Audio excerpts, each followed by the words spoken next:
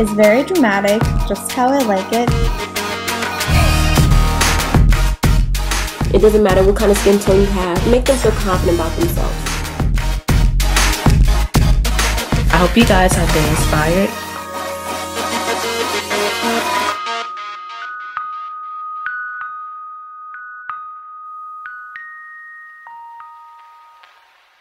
Hi guys, it's Yasmin here. I'm filming a tutorial on how to get this awesome red lips.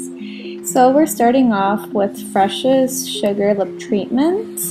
Okay, now we're going to be taking the OCC Cosmetic Pencil in Cybele, and I'm using a lip pencil because it's made of wax and it's going to stay there for so long. Taking a red lip pencil, I'm using the number 999 by Dior, and I am placing this color right in the center of the lip. You do want to take the other end of the Dior lip pencil, which is a little brush, to help you blend that red into the brown. Okay, so now taking Tarte by OCC. It's like a black eyeliner, but it's meant for everything. You can wear it on your eyes and for your lips. You want to focus this color on the outer corners. Now next we're going to be taking a lip brush by Dior 124. Oops. So we're going to be bringing the black from the corners of the mouth into the red a lot further. We have our red velvet lip. It's very dramatic, just how I like it, and I love the definition. So hope you liked it. Bye! Hey guys, this is Ty. I'm going to show you guys how to achieve the perfect matte summer lip. First we have to start off with prep. So today what I'm going to use is a sugar lip polish from Fresh. Sometimes I use a spoolie, a clean spoolie, just to rub off some of the extra dead and dry skin.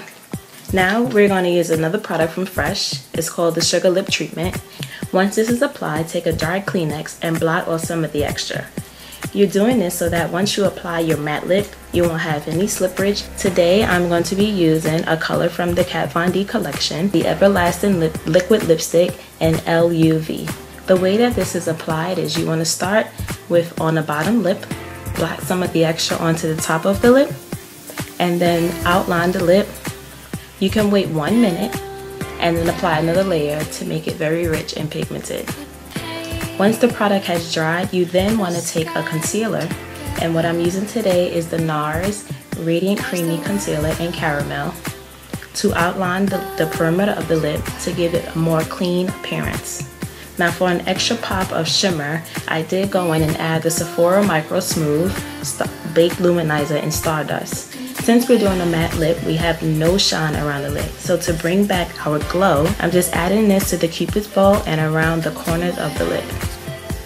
And voila, you have it, the perfect matte summer lip.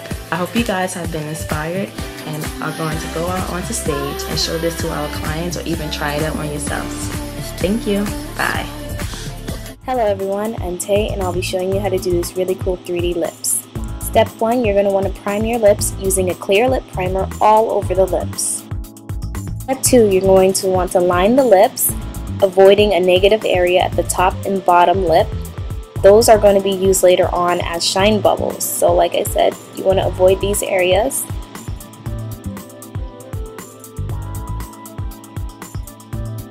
Now you're going to fill in the lip completely using a lip liner of your choice.